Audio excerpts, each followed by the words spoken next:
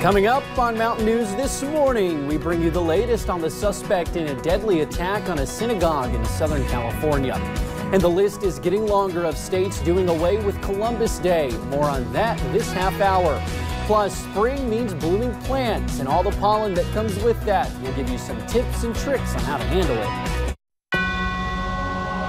Dedicated to Eastern and Southern Kentucky, this is WYMT Mountain News This Morning.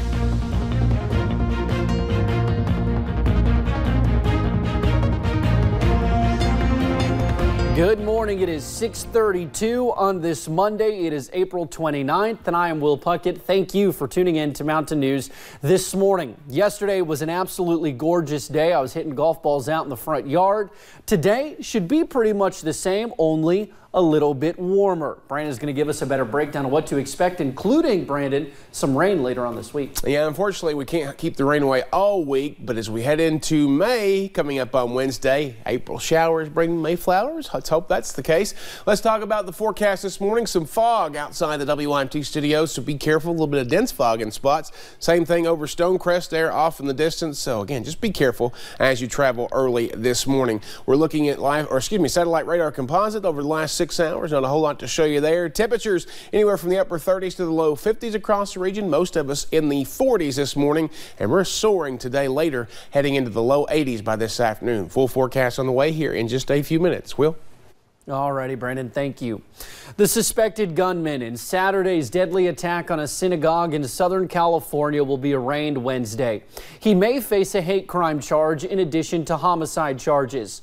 One person was killed and 3 others were injured at the Shabbat of Poway. CBS's Laura Podesta reports.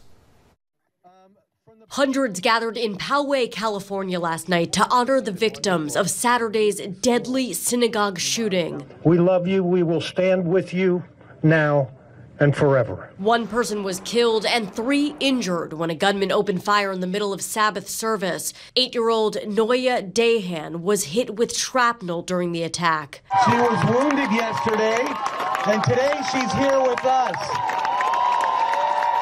This is bravery. Her uncle, 34-year-old Almeg Peretz, was hit in the leg while helping children escape. 60-year-old Lori Gilbert Kay was killed. Lori took the bullet for all of us. She died to protect all of us. Rabbi Yisrael Goldstein was shot in the hands and lost an index finger. It's going to remind me how vulnerable we are, and also how heroic each one of us can be. Shortly after the shooting, this is what he told his congregation. We will not let anyone or anything take us down. Terrorism like this will not take us down. San Diego Sheriff Bill Gore identified the shooter. John Ernest, date of birth 6/8/99, age 19. His semi-automatic rifle may have malfunctioned after firing several rounds. An off-duty Border Patrol agent attending the service fired at the shooter as he fled. Ernest later called 911 and surrendered in his car. Laura Podesta, CBS News. Now, during a search of the suspect's home, police found what appears to be his manifesto posted hours earlier on social media. Now, a gunman opened fire inside a synagogue near San Diego, leaving 1 person dead. The Jewish community in Kentucky is reacting to the deadly shooting. Rabbi David Wirtschafter oversees Temple Adath Israel. It's a synagogue in Lexington where doors stay locked even during worship. We've hired off-duty police. We've invested in more technology around the facility so that we can have video of what's happening here. As a response to gun violence, faith leaders in Lexington are gathering once again. They're hosting a rally on May 6th at St. Paul Catholic Church on West Short Street. Leaders will be calling on legislators in Kentucky and Washington, D.C. to pass gun safety laws. One man is in custody this morning in connection with 5 homicides in Sumner County, Tennessee. The Tennessee Bureau of Investigation began investigating the deaths Saturday evening after local authorities found 4 bodies in a home. Another body was found in a nearby home. Police say 25-year-old Michael Cummings is in custody in connection with the homicides. Well, President Trump skipped the White House Correspondents' Dinner yet again this year. Instead, he traveled to Green Bay, Wisconsin for his first campaign rally since the release of the Mueller report. As Weijia Jiang reports, the subject came up. Is there any place that's more fun than a Trump rally? President Trump fired up a Wisconsin crowd at a campaign rally last night, bashing the Mueller report once again. The radical, liberal Democrats put all their hopes behind their collusion delusion.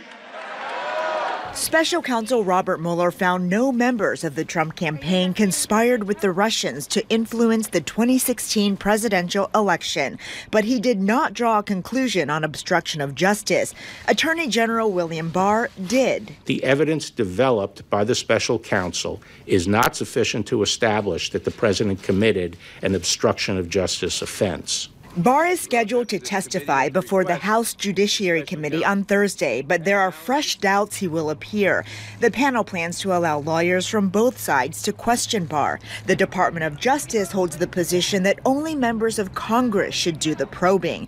The committee also wants to go into a closed session if members want to talk about redacted portions of the report, which the DOJ opposes. Well, they're going to have to work that out, but he has to come before the House. He is the Attorney General of the United States. On Face the Nation, Republican Senator Lindsey Graham said he has all the answers he needs. It's over for me. He didn't collude with the Russians. Obstruction of justice in this situation is absurd. A spokesman for the House Judiciary Committee chairman says the discussions about Barr's testimony are ongoing. Meanwhile, Republicans on a panel said in a statement the demands from Democrats are abusive and illogical. Weijia Jiang, CBS News, the White House. Now, President Trump had a close encounter with the cell phone Friday while speaking at the National Rifle Association's annual convention in Indianapolis. An audience member hurled the device at the president as he walked on stage. President Trump appeared completely unfazed by the flying object. The man was reportedly removed after the incident, although it is unclear what prompted him to toss the phone. Well, Maine has joined the growing list of states doing away with Columbus Day. Now, the second Monday in October will now be known as Indigenous Peoples Day. The change passed the state legislature with bipartisan support. The move is part of an effort to confront some of the more controversial aspects of U.S. history. It's also a recognition of the historical truth that Columbus was neither the first person nor the first European to set foot in the Americas. Well, former longtime United States Senator Richard Lugar of Indiana died. He was just 87. The Lugar Center issued a statement saying Lugar died early Sunday at the Inova Fairfax Heart and Vascular Institute in Virginia. He ran for president back in 1996, but did not become a popular candidate. Lugar was a Rhodes Scholar who was first elected to the Senate in 1976 after 8 years as mayor of Indianapolis. Well, spring means blooming plants and all the pollen that comes with it. It is not just a pain for allergy sufferers, though. You might have noticed that nasty yellow blanket on your car. And if you do not wash that off, it can actually damage the paint on your car. So experts say do make that trip to the car wash as often as possible during this time of year. Well, it was a weekend of creativity at the 4th annual Handmade in Hindman. The event took place from Saturday until about 4 Sunday afternoon. Students of all ages came to learn different old Appalachian skills. They hosted a variety of classes you could take, such as basket weaving, building your own broom or walking stick, jewelry making, and blacksmithing. Our time is now 6:41. Let's toss it over to Brandon and give you a breakdown of what to expect and if we might see a little bit of pollen today if you're going for a walk. Yeah, there's plenty in my nose this morning, but again, we're seeing that pollen index, of course. I'll show you that here in a couple of minutes, but trees are very high this morning. Buffalo Mountain, start of a beautiful sunrise here in Perry County. We go to the Mountain Parkway in Slade. Now it's a little bit more daylight. You can see a little bit of fog right there above the banner there, behind the banner there, just a little bit of fog this morning, so be careful if you're traveling. Temperatures 37 Danville to 54 in Wise. Most of us, though, in the low to mid 40s this morning across the region. The out the door forecast will feature warm temperatures, very warm temperatures for this time of the year. Average high 72. We're headed for 82 later today with sun and clouds. Will? All righty, Brandon, thank you. Well, don't go anywhere. We'll have stories trending on WYMT.com next. As always, thank you for joining us right here on Mountain News This Morning. Some of those stories: are you stressed? A survey ranked countries on their stress levels, and we will tell you where the United States landed in the rankings. Plus, distilleries are benefiting from another year of record spirit sales. We will tell you why.